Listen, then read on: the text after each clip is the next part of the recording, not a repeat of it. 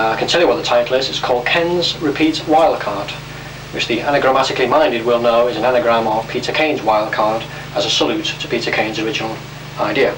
It uses 7 cards. There are 1, 2, 3, 4. Strange, that shouldn't be there. It's 4, 5, 6, 7 cards. You can see that 6 of them are red backed and 1 is a blue backed card, a stranger card, but the rest of the cards are red backed. Also, the rest of the cards are aces, and they are ace of hearts. So I have 1, 2, 3, 4, 5, 6 ace of hearts.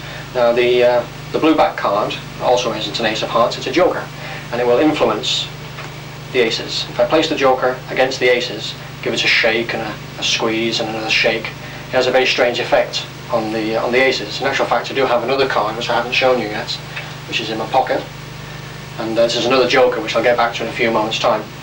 See, the joker has already affected the aces by changing them from red backed into blue backed cards.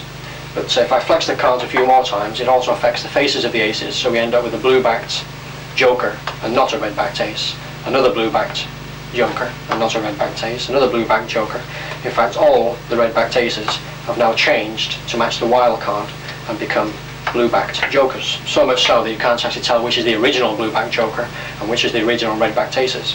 If I replace this blue-backed joker with this joker, which may look the same to you, but in actual fact it has a weird back design as so, I can place it on top and try the same experiment again. Just shake the packets, squeeze the packets, give the packets another shake, and it has a very strange effect on the cards, because they also change now to match its back design, so that every single joker in my hand now matches the unusual back design, and that's a repeat version of Peter Kane's wildcard called Ken's Repeat Wildcard. Thank you.